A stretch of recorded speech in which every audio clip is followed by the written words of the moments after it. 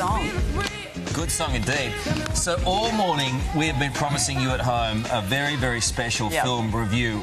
A la David and Margaret, we've got Dickie and Lisa now, who have taken over from that wonderful SBS show that's now no longer with us. Sadly.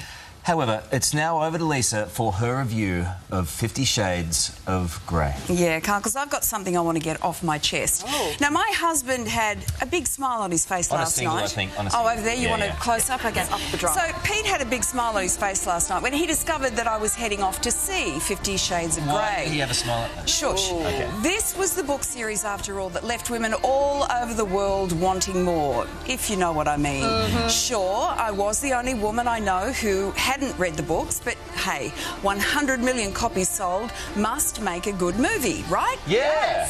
Wrong. Oh. 50 Shades of Grey is, quite simply, the worst movie I've ever seen. Whoa. With a script that makes Mills and Boone read like bleeding Dickens, and lines like, I don't do romance. Jamie Dornan as Christian Grey is the 30-something jerk of a billionaire who never seems to work. An emotionally crippled narcissist no one could love.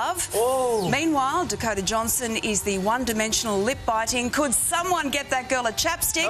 Pathetic Anastasia Steele, who for no discernible reason falls in love with the aforementioned jerk and single-handedly sells women across the world short. Whoa! Yes, 50 Shades of Grey is more appalling than appealing. Yes. It's domestic violence dressed up as erotica. And if there's one thing this movie is not, it's erotic. Say it, sister. So did you like it? 1 star out of 5, Dickie, and that's only because of the excellent chop top I console myself with later.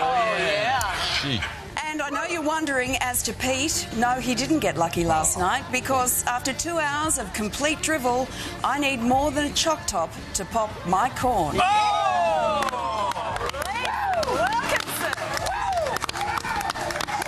Amen, sister. It needed to be said. So you didn't like it much? Didn't like it. Where did your 2 stars come from? Well, I thought the soundtrack was pretty good.